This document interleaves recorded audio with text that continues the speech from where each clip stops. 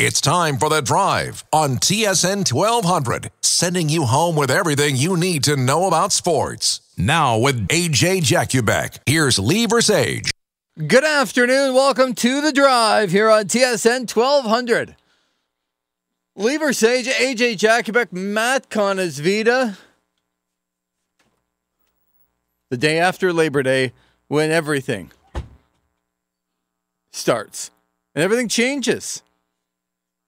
Lots to talk about, as always, between the world of hockey and football.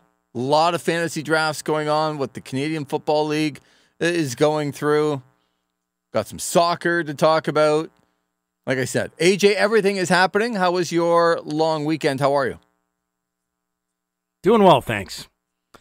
Good to be with you guys as always. Good long weekend, and yeah, lots to talk about for sure. But I think we're all kind of on a bit of a somber note as well here. Reeling a little bit. We are. And hi, Matt Conasvita. Hello. Look forward to, the week in sports and really the month of sports of September. It just feels different. There's so much going on. But as you said, AJ, not an easy day around here at TSN 1200. A long-time colleague of ours, James Abson, who left a couple of years ago, unfortunately passed away. And we are in a little bit of shock and certainly a lot of sadness when it comes to all the memories that we have with James, who was a huge part of our team here. When I first came to Team 1200, TSN 1200, James Abson was already here and already behind the scenes learning how the business goes. And technically, I learned a lot as a producer and somebody who wanted to get into the business. James had a firm control of what was going on behind the scenes immediately. And that is some of what I learned from. And AJ, as we've gone through the years, he's been a huge part of The Drive, a huge part of Senators and Red Blacks and everything else. And it was just a real tough blow to be able to hear that news over the weekend. Yeah, someone that we all worked with, on a regular basis here, who was a part of, so many different shows here and a part of Sens hockey and a part of, Red Blacks football. And, I mentioned this today on Twitter that, when you think of the most iconic moments sports-wise in the history of the city, and certainly within the last 2 decades, James Abson was producing here at TSN 1200 for almost all of those big moments from, I think back to 2007 when I was in the studio. Back then, Steve Lloyd was typically posting pre and intermissions, but for the first 3 rounds of the playoffs, that was my role, with Scott MacArthur handling post-game duties and Mike Eastwood working with both of us. And when Daniel Alfredson scored the goal to send the Ottawa Senators to the Stanley Cup final, I was in the studio with Mike Eastwood, Scott MacArthur, and James Abson.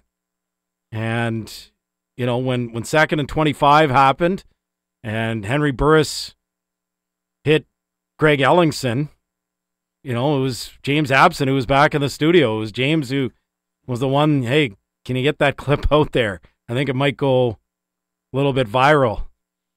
And he's the one that made sure it got out there, right? And he's the one responsible for so many different things behind the scenes that often don't get recognized, but certainly was always recognized by us that knew him. And, I think 37-minute scoreboard beds on the Sens postgame show, working with Sean Donovan, and he's, firing up the same music bed 6 or 7 times over and kind of rolling his eyes and smiling at me. Rap, AJ, rap. No, it's break. Break. Late.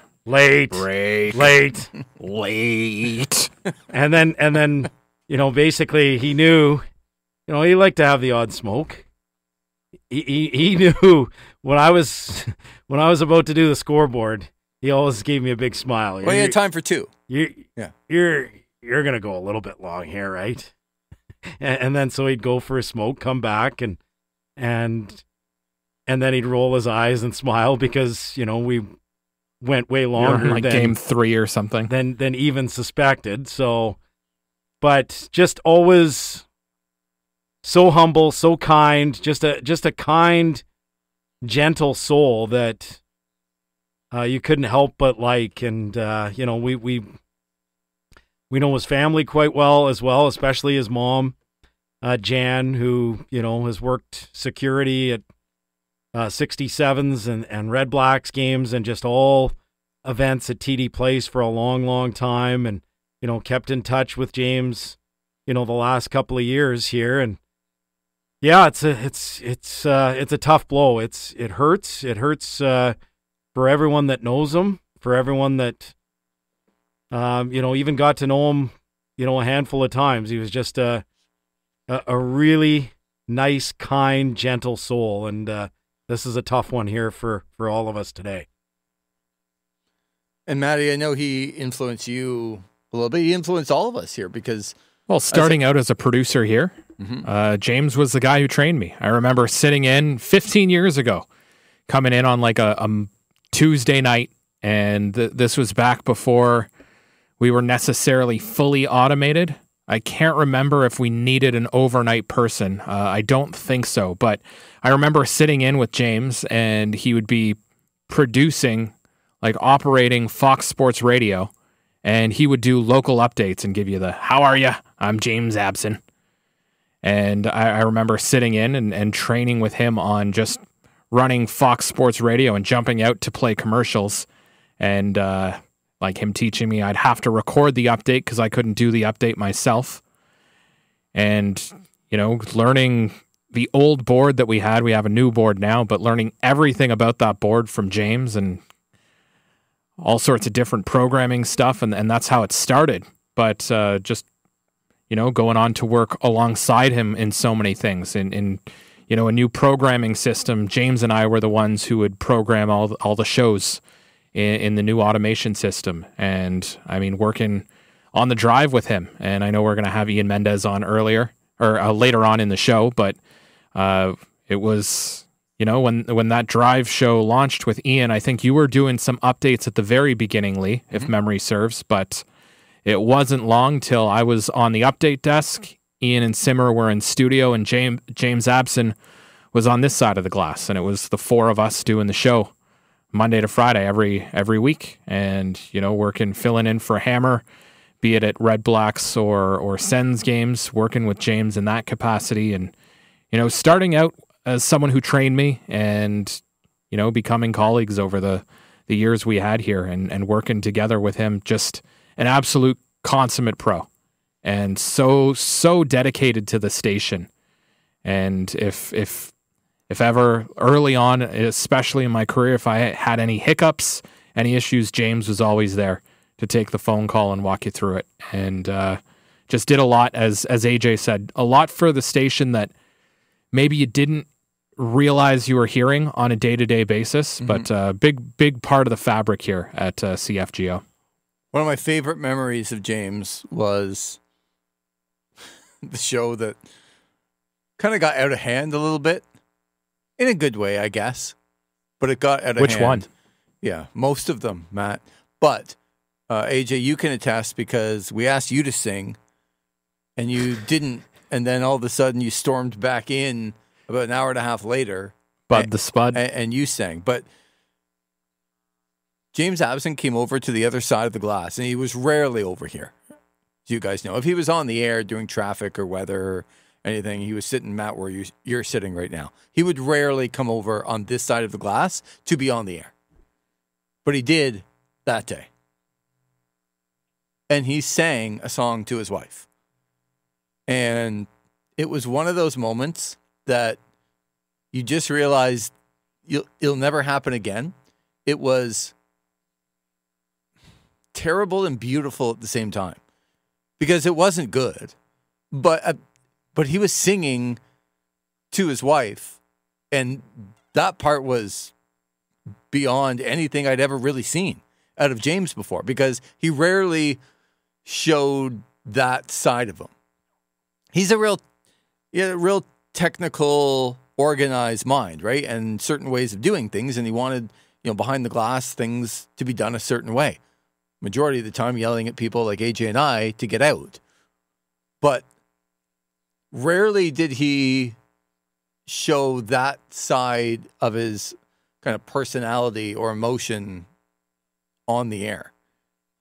And he did so that day. And I remember walking out going, that show might have got out of hand, but I've never heard James Abson like that. I've never heard a lot of us, but he was the guy that stuck out that day because of the way that he sang to his wife. And it was just, like I said, terrible and beautiful all at the same time. A little Earth, Wind, and Fire. Yeah. And I remember he got off time, couldn't hear the backing track, so it was a little askew at the beginning, but he figured it out and ended strong. And that brought a smile to my face when you brought that up, because I'd forgotten that James sang. I always think of Henry Burris singing Jodeci, you being not doing karaoke, but just singing along to the track of Cult of Personality, Creature doing some Bon Jovi. But he came in here and sang Earth, Wind, and Fire. Yeah.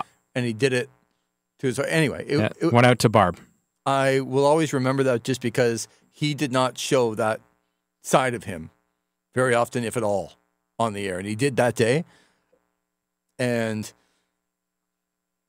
when I was getting in trouble for the show going awry like that, some of my point back to was like, we saw sides of people today and heard sides of people that we never seen before. And he's number one on that list. And the vivid memories of him wanting to have the station run properly. Because like I said, his mind was very organized. And if things were to be done a certain way, there was no going off of that path. I did. AJ, you did. I think other people did. And he didn't love it, but he always kind of put up with that I'm not happy about it, but I'll do it way. And I always appreciated that from him because I knew what he was going through, but I also knew how I wanted to do it. And you got to kind of meet in the middle. And some of the other times, like, all those games, AJ, and I know you've done a lot of them. I've done a few of them too. The late games. Yeah. The games that went till, post-game went till 2 or 3 in the morning. Well, and it always seemed like the ones out west. Yep. Oh, this will be a short one tonight, James. It's just me. Like, those would be the ones where, okay, there'd be no co-host, right? Yeah. We'd have a co-host in the pregame show, and then we'd do the intermissions with Gord, from Calgary or Vancouver or San Jose or wherever. Oh, yeah. You know what, James? We're going to be out of here in hour and 15, hour and a half tops. And next thing you know, I'm taking texts from, people that are working late shifts and people that are working, that are out west, people that are in, Taiwan and Japan and Australia. And next thing you know, we're at 2 hours and 15 minutes and he's rolling his eyes, smiling. Yeah. And I thought we were going to have a short one tonight. Well, you know me, James. It doesn't really exist. And when I say short, you got to always take that with a large grain of salt. And he did. And then he smiled and laughed. I mean, I remember working Game 7 on the post-game show after the Pittsburgh Penguins defeated the Ottawa Senators. And I was convinced that I was going right through until 6 o'clock. And then we compromised. I'm like, James, okay, when the calls stop coming, that's when we'll stop. I'm not just going to keep you here all night. And I think the calls stopped at about 4:15 on that day in the spring of 2017 and got off the air. And he always had a smile. He knew it was for the best of the station, and he enjoyed it too. I mean, he enjoyed that part of it too, because like I said, he always had that shake of the head, the roll of the eyes, but the smile, that knowing smile that, okay, that's the way it is. I got stuck with AJ tonight, and we're going to be a little bit longer. Is why I appreciated it. He liked me more because of those stories, AJ. I think he liked everyone working more. with everybody else more on the post. He did. Show. He would walk in and go, "Oh man, AJ was here till 3 a.m. Please tell me you're not going to be here till 3 a.m. tonight." Yeah. And he would walk in that way, and then, a couple of the late nights, I would drive him home, and he would just be, thanks. I really didn't want to walk home at 3 a.m. I'm like, of course. He's like, no, I really appreciate it because it's tough for me sometimes to do this late stuff. And I'm like, yep, I get it. I think we all get it. You couldn't have said it better, AJ. Sometimes he was gruff, but never in a way that was uncaring about the station. He cared a lot about this station. And sometimes it was deep down, but he would always do what's best for the station, even if he'd give you an eye roll or a gruff remark. I think other people would have done worse. For me, for you, and for a lot of the people. The people who work behind the scenes in all sorts of media, but especially in radio, they have to do so much that you never hear. And James was one of those guys. So I know Ian, when he comes on today at his regular time at 4:20, Ian worked with James, so I think he'll have a couple of words as well at that time.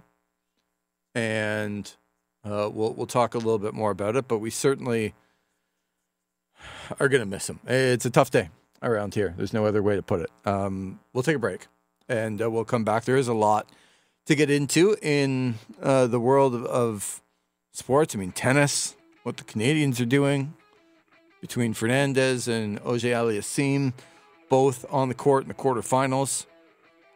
Coming up, lots of soccer talk, tons of football talk. We're only 2 days away from the NFL opener. James Duke Ellingson will join us just after 5 o'clock. He gets hijacked by the morning show starting next week, so this is our last week to talk to him. We'll talk to him just after 5. Matt, that wasn't a shot. Don't worry. It's fine. It should have been.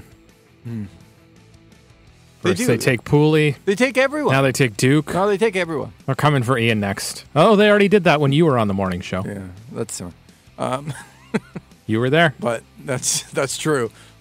I was an accomplice, but I was... How long till Dave Smart goes? Sitting in the back seat. Smart talk in the mornings. We are going to talk, like I said, some football from NFL to CFL to hockey. Of course, the Drake Batherson signing on Friday, what the Montreal Canadiens didn't do on the weekend. There's just so much to get into in the world of sports.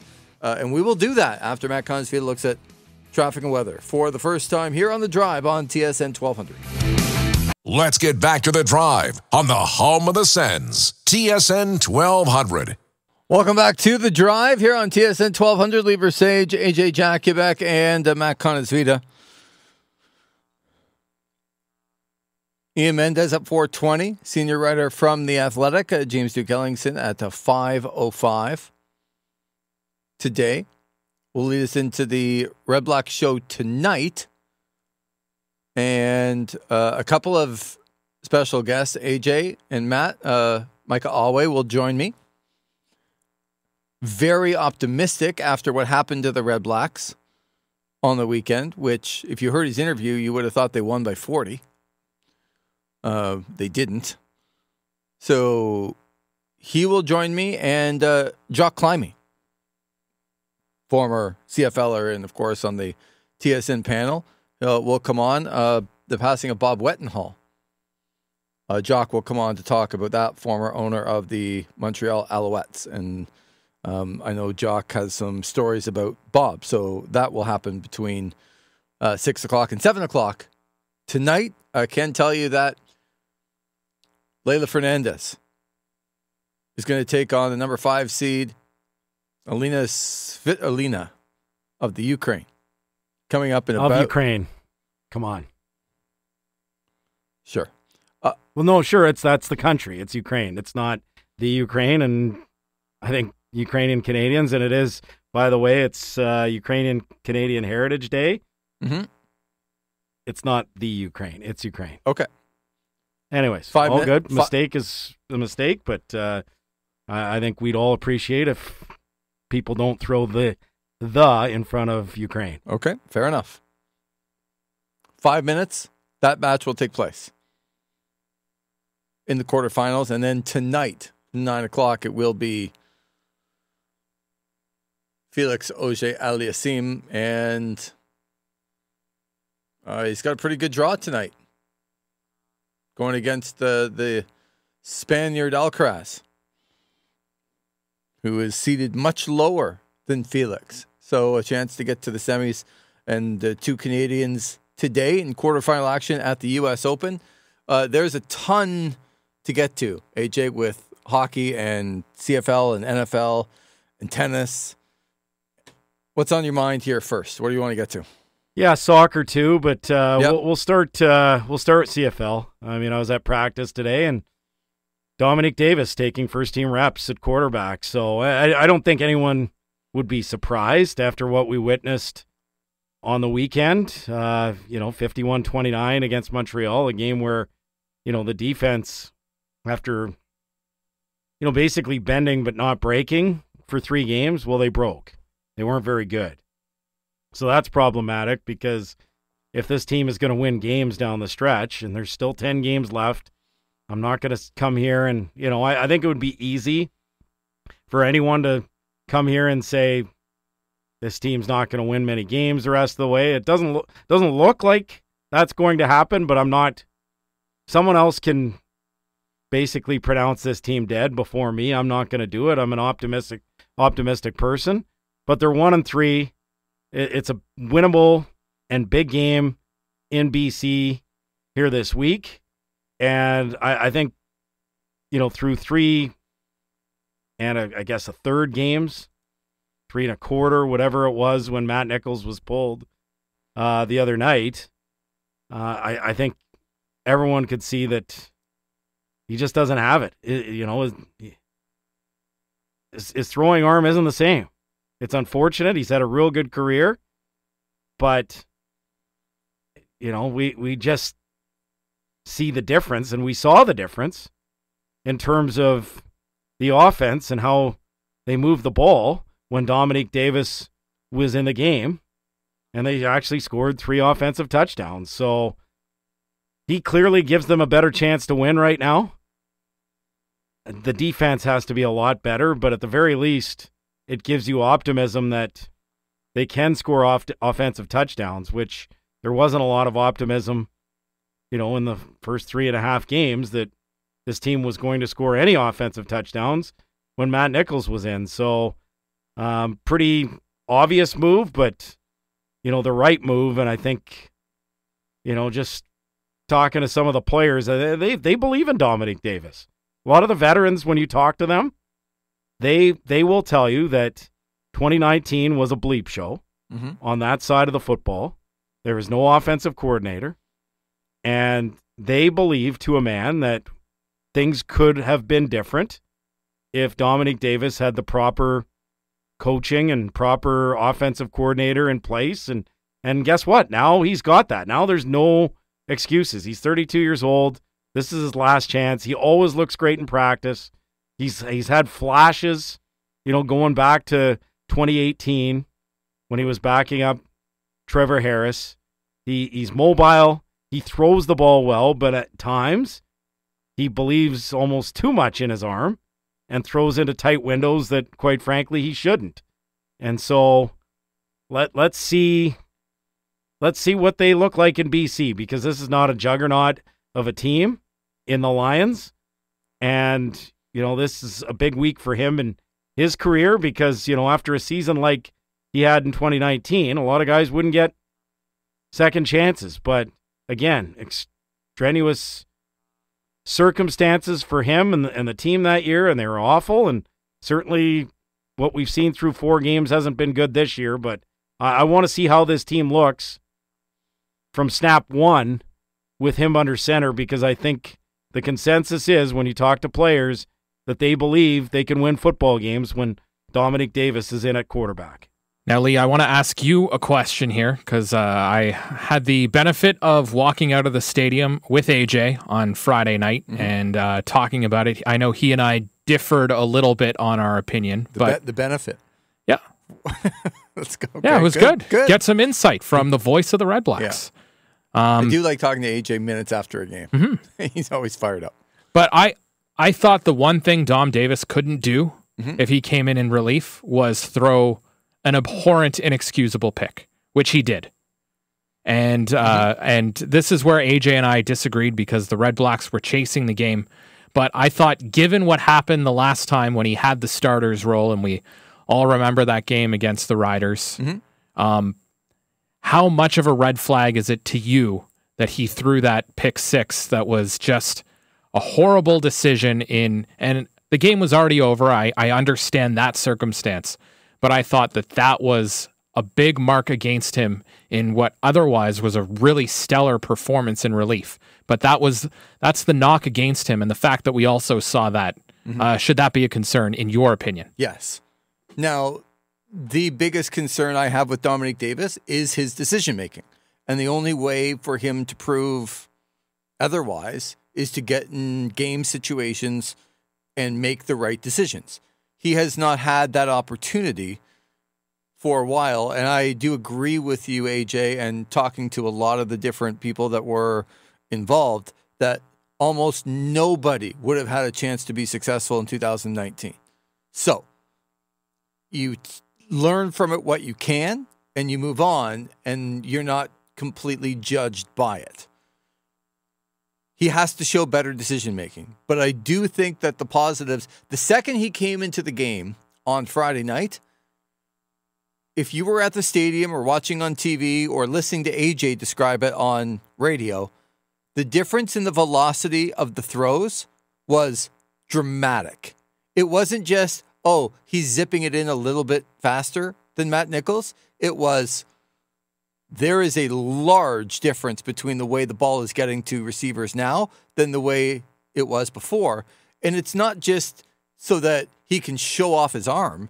The velocity is there on the outside throws to give your receivers a chance to actually make a play and not have 3 guys surrounding him when the ball gets there. He made the receivers look better, right? And this is not 100%. He gave the receivers a chance. They lost 2 of their best 3 receivers. You can argue they lost their 2 best, but however you slice it, they lost 2 of their 3 best receivers before the season, in Jalen Saunders with a car accident and Brad Sinopoli due to retirement. So it's a group that was expected to be better, and it's more inexperienced than you'd like. It's less dynamic than you would like.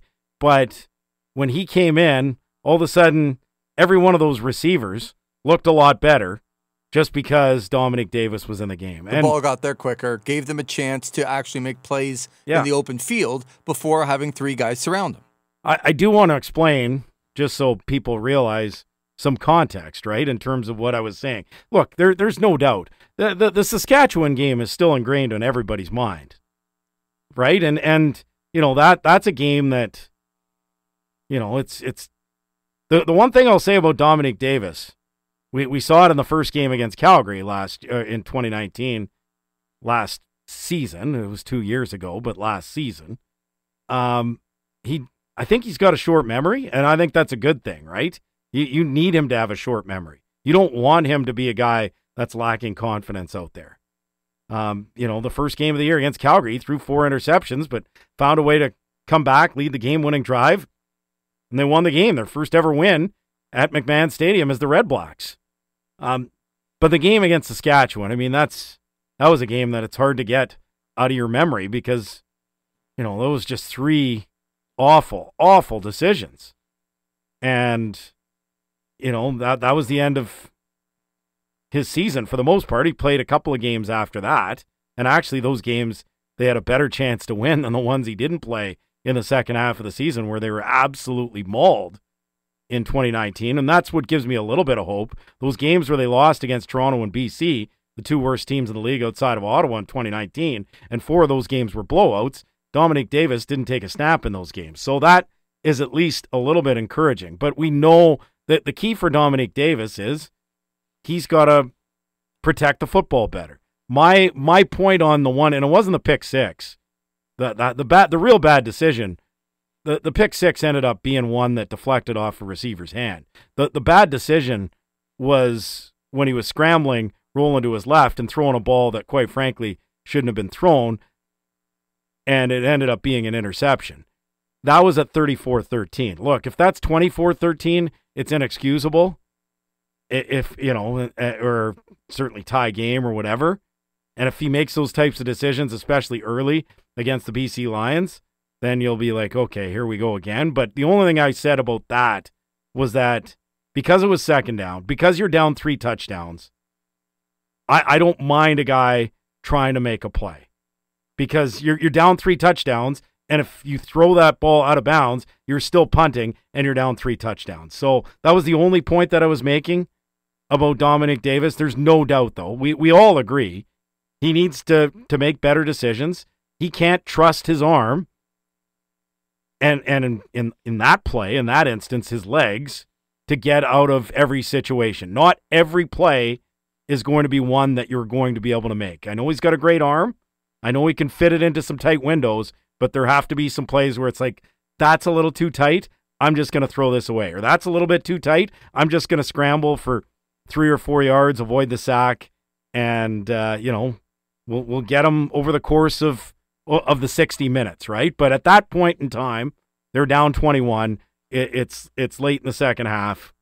You throw up your hands and you say, all right, not a great decision for sure, but I understand at least the thinking more than if it's 24-13 in that situation.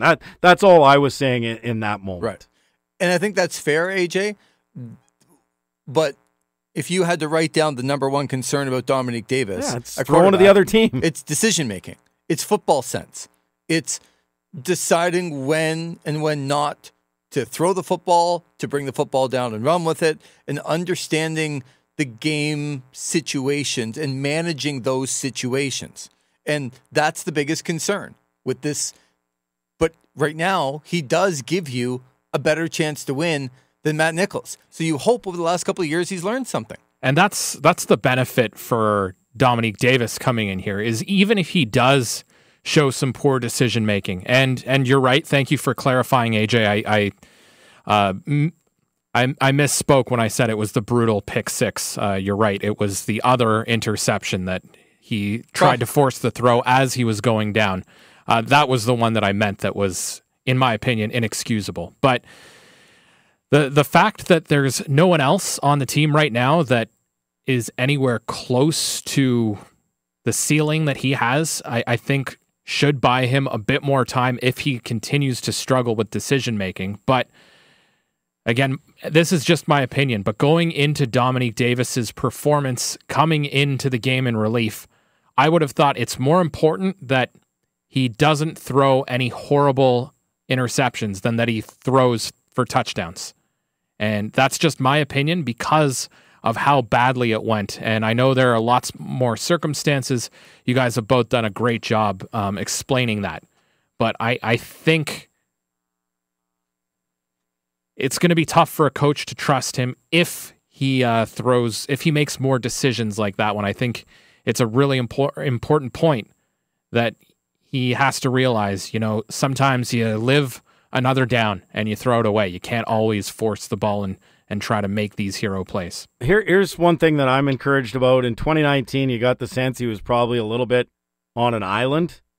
And look, I know he had Joe Paopao and guys like that to go to, but now you've got a definitive offensive coordinator and the head coach in Paul LaPolice. You've got a quarterback coach. They've never had a quarterback coach.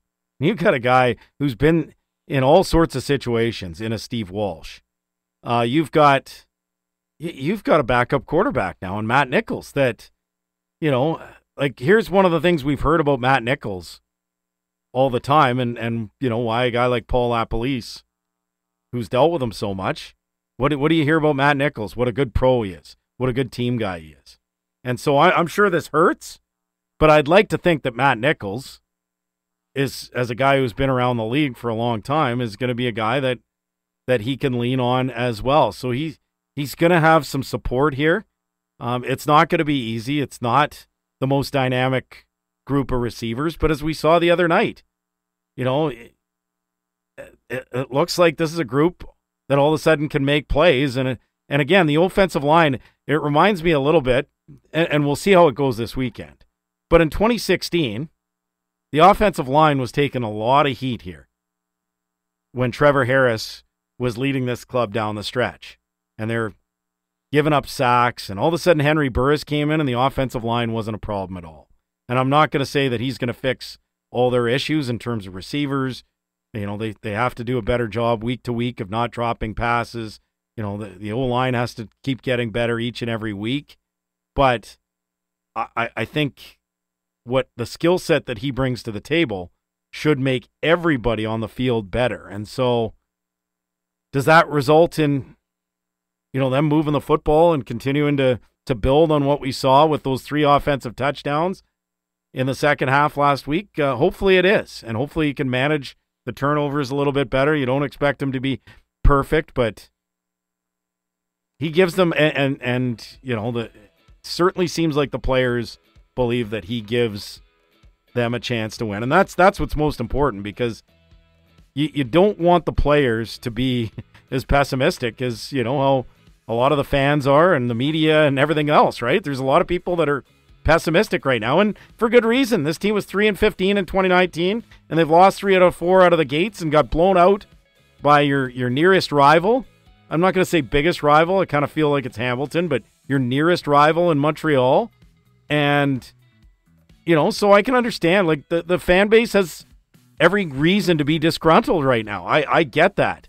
But in the end, it's about that locker room and the belief that they have. And as long as they have belief, and I do think they have belief in Dominique Davis when he's at quarterback, that's all that matters. And if they believe it, then they can go out and win in BC. But when your locker room doesn't believe you can win, it's over.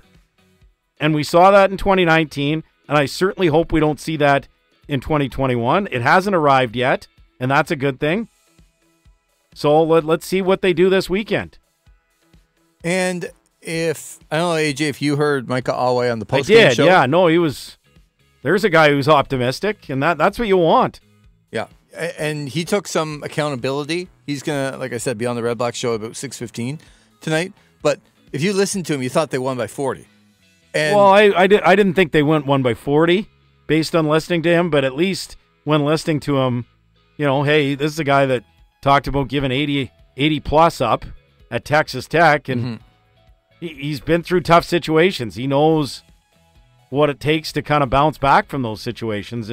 And to be fair, it's not hanging your head and feeling sorry for yourself. You need guys like that that instill belief in the others, because guess what? If the defense plays like they did the first 3 weeks and the offense plays like they did under Dominique Davis, then they have a chance to win football games down the stretch. But it's all about the belief in that room. Little embarrassment never hurts either. When you're embarrassed, usually you see a better effort coming out. And the defense was embarrassed the other night by the Montreal Alouettes. They were no good.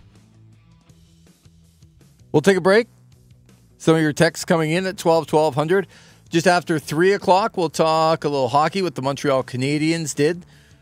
A little bit, AJ, we'll hear from you on Drake Batherson. We didn't get a chance to hear that. After we talked to him Friday, you weren't on with us, so we'll talk some Drake Batherson, of course, Brady Tkachuk, Kotkaniemi.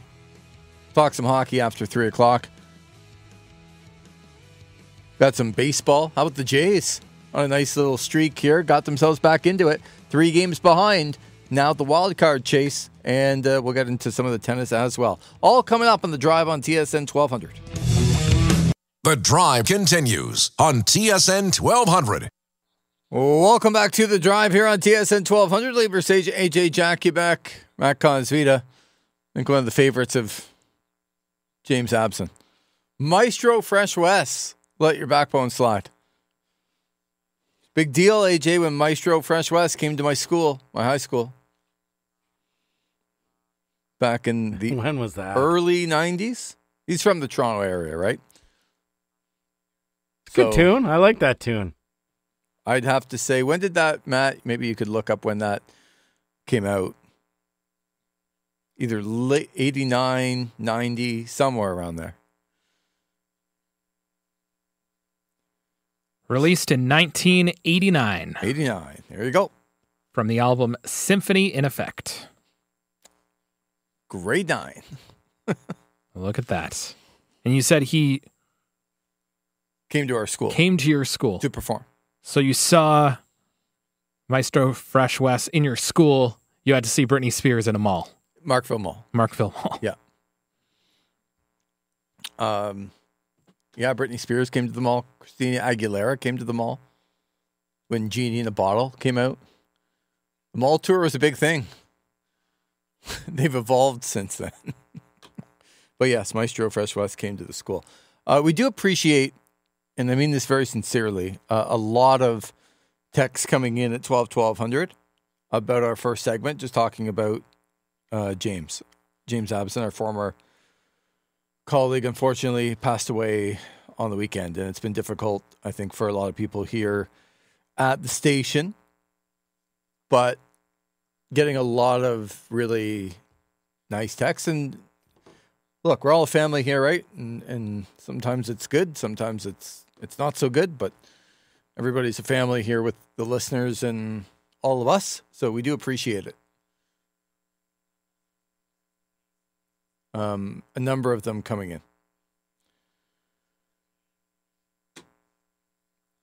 Some of the Red Black stuff here, AJ, quickly, or around the Canadian Football League. How about the Edmonton Elks coming out with a win? Yeah. Trevor Harris and the boys off the COVID list and getting a win yesterday over the Calgary Stampeders. I watched all 4 Labor Day games on the weekend and watched a lot of college football as well. And I was messaging you before the Elks game. Mm-hmm. And I basically was saying that the best football I had watched all weekend was, and look, I'm not CFL guy, I'm not NFL guy. I would hope as a CFL broadcaster I wouldn't be NFL guy. I'm not college football guy. I just like football. I've said that all along. I said that during the whole XFL talks. Everyone's getting their knickers in a bunch. I just want to see football. Blocking, tackling, touchdowns, sacks, athleticism, physicality. I just like football. Good football, entertaining football. Yeah. Yep.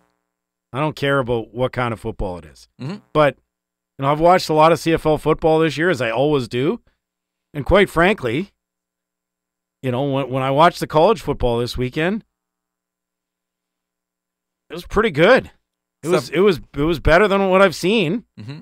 entertainment-wise, than a lot of the CFL games that I've seen. But I really thought the last game of the weekend, that was an excellent football game. That was a fun game to watch.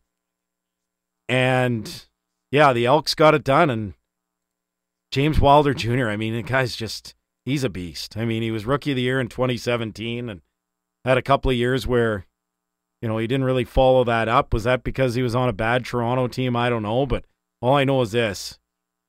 He kind of like Stanback, right? With Montreal. A guy that can beat you in so many different ways when you got a 235-pound back that can run over you, but also, you know, make plays in the open field, kind of like a Derrick Henry, kind of like a Marshawn Lynch. So Wilder got it done. Trevor Harris had a really good day, and that was a big win for the Elks in Calgary, who you're just not used to seeing at 1-4. And granted, no Bo Levi Mitchell for them, and I think Jake Mayer has done a decent job filling in for them. But if they're going to make the playoffs, which is seemingly a rite of passage for the Stampeders for the better part of 30 years, they're going to need Bo Levi Mitchell back and sooner rather than later. So great. That was a great football game and much needed, I think, for the Canadian Football League. And now it's around that time, right? No preseason. I get it. No games in 2020. I get it. But now is about the time that we need to see some good games, some entertaining games, some more offense. And I think it's coming. It's taken a little longer than I would have expected, but that was a great Canadian Football League game on Monday. You're right. It was a good game. The other three not very good. And to your point, I mean, I had the commissioner, Randy Ambrosi, on the program on Friday. I listened to that. And asked him about the lack of offense around the league because it hasn't been very good. Hasn't been very entertaining. And the first three games this weekend weren't very entertaining. Fortunate that one was. It'd be pretty good if you're an Alouettes fan or a Bombers fan. Oh, yeah. Like, you can be fans of teams, but that's games, the thing for a neutral, right? It's the games, right. For a neutral, you want close games and you want – it doesn't have to be like the commissioner special. What did he say the commissioner special was? 35-35 or 38-35? Yeah, I think he said 48-48 or something like that. Yeah, like we don't need the commissioner special. I'm good with 23-20. Like, doesn't have to be super high scoring.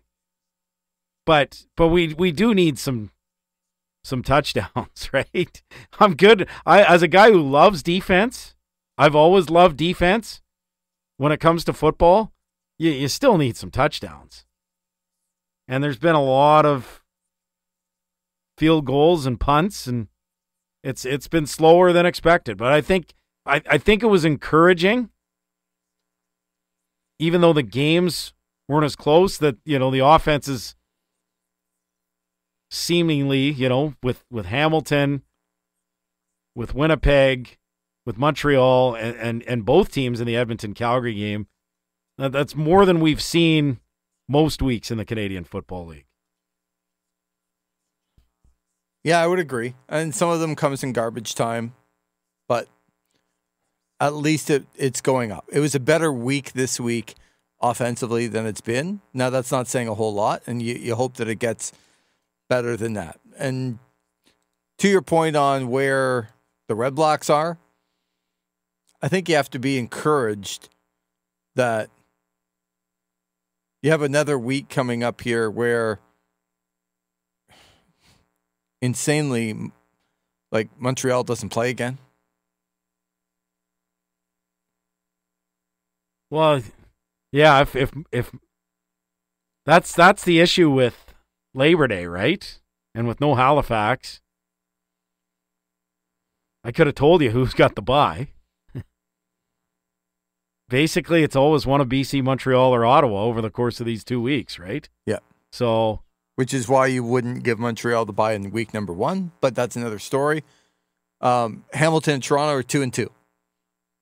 One of them is going to be 3-2, and one of them is going to be 2-3 at the end of the weekend. And Montreal is going to be 2-2. So you want to put yourself right in the middle of the entire logjam? Find a way to go out and beat an average BC team. Yeah. No, they're below average right now, the Ottawa Red Blacks. So they got to get up a lot here to become average. But they're playing an average BC team. So there is a possibility to try and figure it out this week. But we're going to start finding out how good of a coach Paul LaPolice is real quick. Because it starts now. Whatever he thought he had in the offseason, he doesn't have anymore, including his quarterback. So... yeah, and honestly, my bar is pretty low right now in the sense that, like, to me, it's about salvaging something this season and building towards next year. And if you don't make the playoffs, it'll be disappointing, but not the end of the world.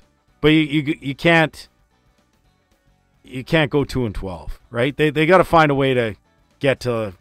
If they finish 5-9, then at least you'll kind of get the sense that there's some progress and there's something to build on, and that they made something out of a pretty tough situation. Because I think if you asked a lot of people around the league, they would say this team is probably going to finish 2-12 or something like that, right?